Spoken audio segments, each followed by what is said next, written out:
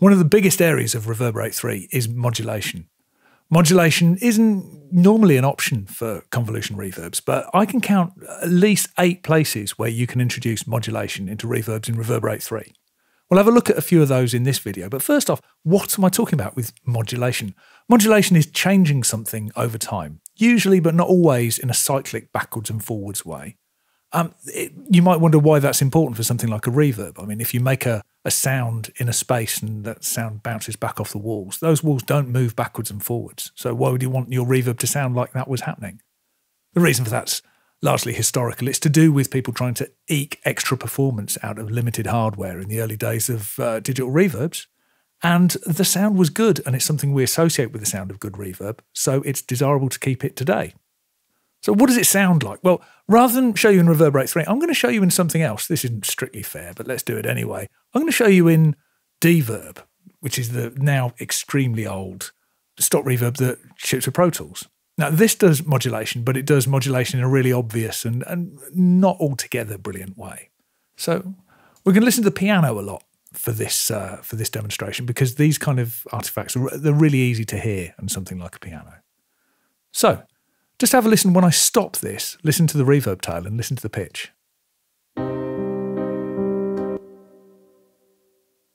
Did you hear how that pulled flat? I'll wind it up a little bit and we'll try again. That time it went sharp. Not great.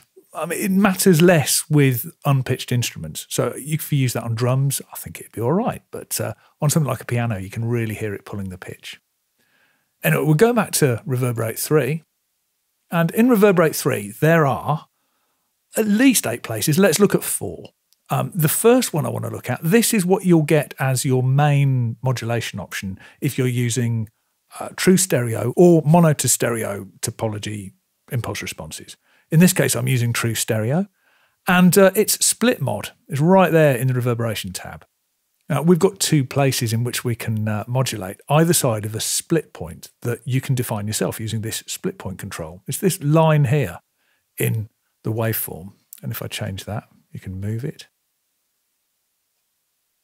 So you can modulate the early reflections or the early portion or the late independently, either or both.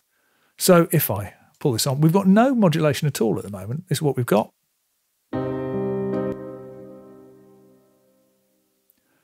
I'll start off with the early.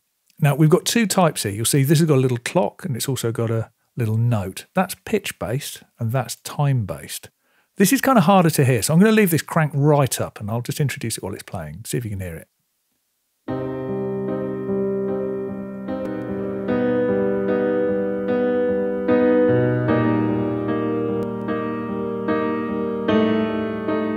Now, apart from that rather obvious little glitch where it came in, you're not supposed to change it while it's passing audio. Don't know if you could hear that. This one's a bit more obvious, especially because I've got it switched into pitch-based modulation.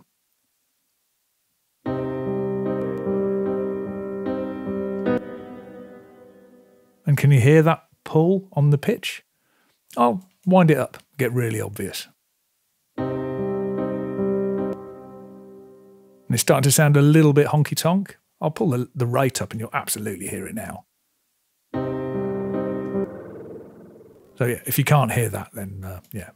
But anyway, with more moderate settings, it can introduce a nice movement into the reverb. And with that individual control, separate, independent control over the earlies, it can sound very nice indeed. Where else can you introduce some modulation? Well, let's turn these off so that we're not confusing the modulation we're listening to. 3 other places you can introduce it is in the effects section. So first off, chorus, that's modulation. It's a chorus.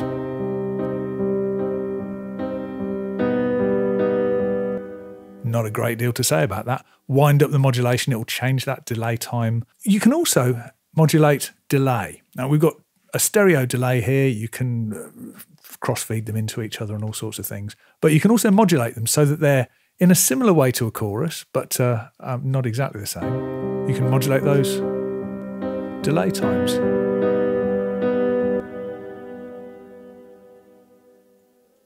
Pull the rate up and get things really obvious.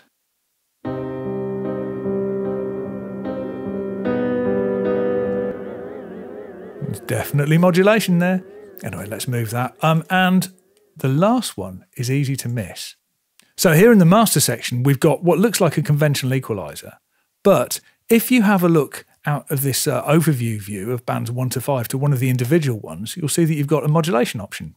So you can modulate, for example, this peak here around that center frequency using this modulation amount and this LFO for speed. Okay. So the other place you'll find some EQ-based modulation is in the Reverb engine EQ settings themselves. Now, here we've got this overview view that doesn't suggest there's any modulation available, but there is. If you click in any one of these detail views of the bands, you'll see you have modulation available. Now, this isn't cyclic like every other kind of modulation we've looked at so far. It starts somewhere and it ends somewhere else. So, for example, here I've got a high-pass filter selected for band 1. Its initial frequency is right down here. Its final frequency is up near 5K. And if I want to modulate that, then what I can do is I can have a look at how that's happening. Here we've got the end time, so I can say when during the tail it starts and when it ends. And it'll sound like this. And you can hear that thins out.